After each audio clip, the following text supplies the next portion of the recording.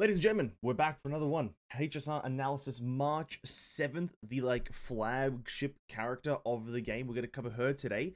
And this one, I've done a bit of a preview sneak peek myself, and this one sounds pretty interesting for a preservation, which she is. She's ice preservation.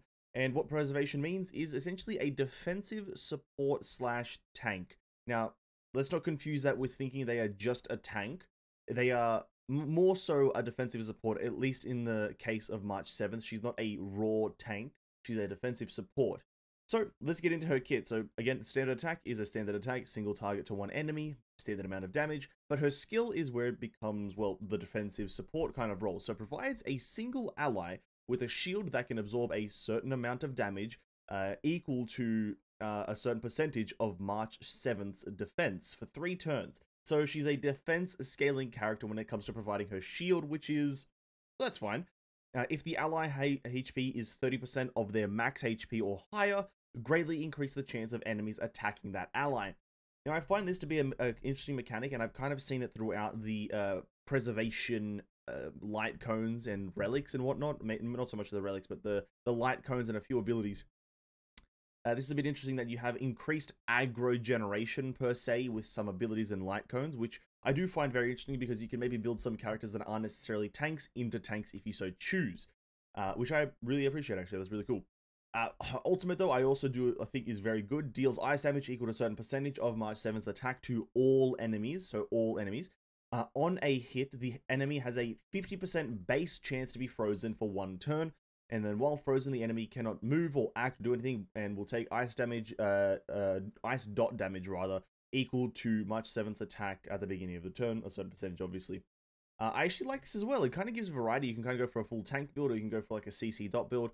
Just a lot of theories coming up in my head as the moment goes on, which I do like. But a 50% base chance, that's obviously affected by enemy resistance to effects as well as your own effect hit rate. So that percentage will vary in potency essentially, which is or potential for different builds, but that's that. Her talent: after a shielded ally is attacked by an enemy, March 7th will immediately counter, dealing a certain amount of ice damage of her attack, and this effect can only be triggered 2 times per turn. To simplify this one, it's essentially like a follow-up attack by March 7th, but instead of it happening after one of your own units it's attacked, this happens after an enemy unit has attacked a unit that has the shield that March 7th provided. So you really have to play into the fact that this has aggro generation, and you have to try to make that ally be the main target, so all the units are attacking that. And obviously you shield them strongly enough that they live, and then your March 7th also does all of her follow-up attacks and so on and so forth. But just to clarify, that's how that one works. And then her technique, it's just like the other ones. You start the fight, and then you trigger a strong effect, which is this time it's 100% base chance to freeze an enemy for 1 turn. And while frozen, they will take a bit of damage at the beginning of each turn. So it's quite generic. So far so good. I actually do like the concept that the preservation tanks are going by. It's not just a defense increase to all your characters or a shield give to all your characters. It's a bit more of an aggro generation kind of mechanic, which I like that. I like that a lot, actually. As a person who's played tank in World of Warcraft, aggro generation rustles my jimmies. But moving on to the traces, March 7th skill removes 1 debuff from the target. Really good, actually. A Purify, as the ability is actually called, Purify. A removal of a debuff, so if your characters are suffering from armor break or fucking bleed, whatever debuff they may be suffering, you just remove it, which is very simple, very straightforward. Furthermore, the duration of the shield generated from her skill is extended by 1 turn. So instead of it being a 3-turn shield, it's now a 4-turn shield, or obviously until it's completely depleted, which is actually really good. It means you don't have to care about it too much. It means that you can focus on damage with the character, or you can even multi-shield if you so choose. If it gets to that point where you can actually multi-shield a bunch of your characters, that's a good thing. It means more counters that you can do with her talent. Very good. And then Ice Spell increases the base, or your ultimate's base chance to freeze enemies. So this 50% turns into 65 base chance, and then again, still altered by your effect hit rate and enemy effect resistance, which is fine still. So far, the character baseline, no Eidolons, no light codes, no nothing. Sounds fucking phenomenal. A lot of utility in the regards of shield application. That shield provides the character with aggro generation. The shield is based off of her defense, so it's quite streamlined. On top of that, the ultimate doesn't deal an amazing amount of damage. It's only max of 162%, which is not incredible, but it's also not bad. Obviously, it has the extra dot effect as well of freeze. And obviously, that's alterable, which I will recommend later on with the relic builds. A build that plays to the whole dot application of freeze, because I think it actually is going to be a pretty viable playstyle in the long run. So far the character is great, but obviously they are enhanced with Eidolons. Again, Eidolon 1 increases the number of times the Talon's count effect can be, counter effect can be triggered each turn by 1, and when the counter is triggered, deal additional damage equal to 30% of March defense. So you can trigger it naturally with just by 2 times. It can just be triggered 2 times, plus 1, and also deal more damage. Pretty cool.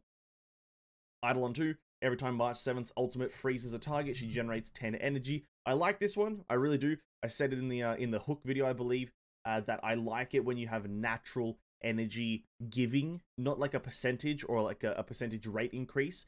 I like it when abilities or perks just give you a flat amount of energy, so you know how much you're getting out of it, and you know that you're getting pretty high value out of it.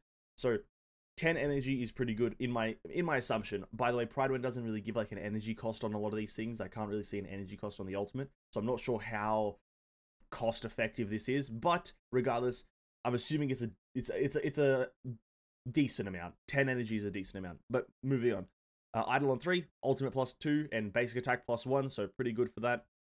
And then Eidolon 4, upon entering battle, grants a shield equal to 50% of March 7th's defense, plus 200 to the ally with the lowest health percentage, lasting for 3 turns. That's pretty cool. How this will work if all your characters are at max HP, it's probably going to pick the one with the lowest max HP, because that's technically the lowest then HP. But again, just a shield is given out at the start of a fight, which is really good because more shields. More shields means more survivability. Eidolon 5, skill plus 2 as well as talent plus 2, so the actual ones that you actually want to level up. I'm going to probably think that this character is going to be a bit more of a skill build.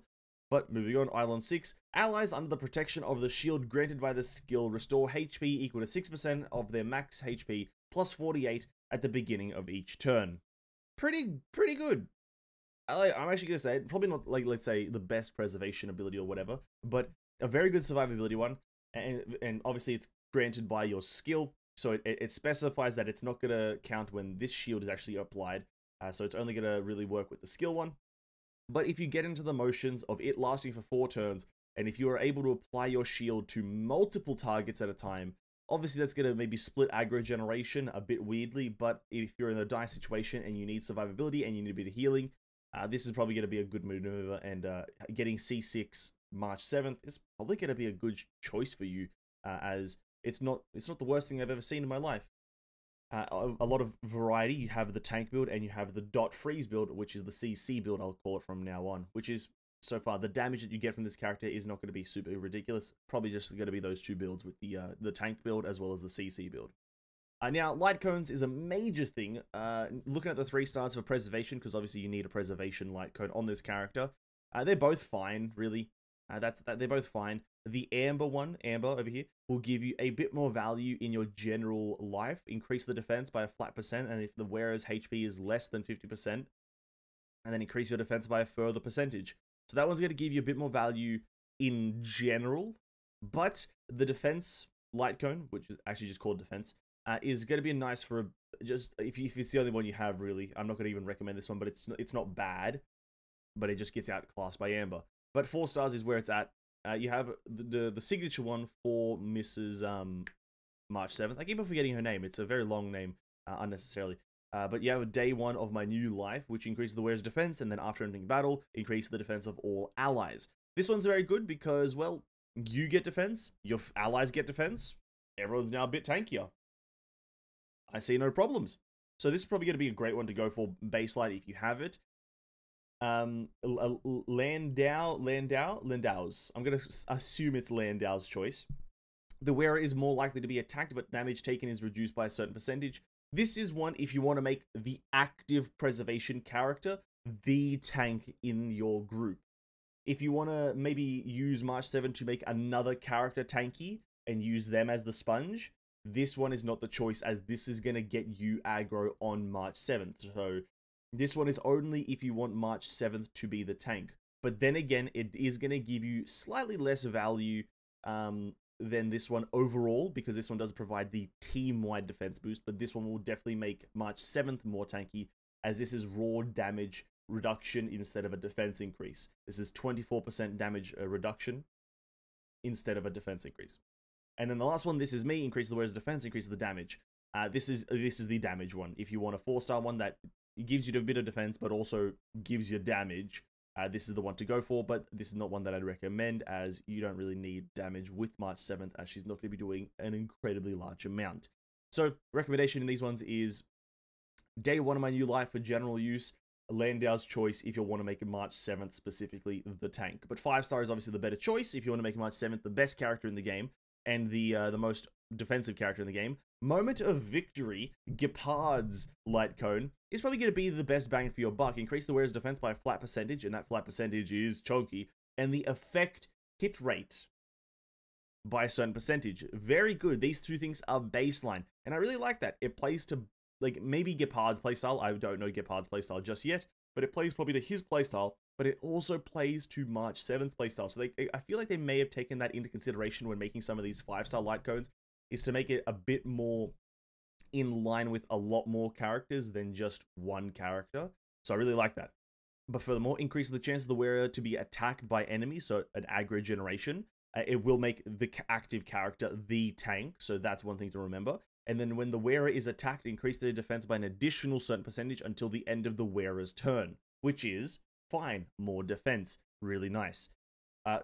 This whole one is just universally good for March 7th. There's no caveats, no drawbacks to it, apart from the fact that maybe you'll have to make March 7th the tank of the party, which is, in my opinion, fine.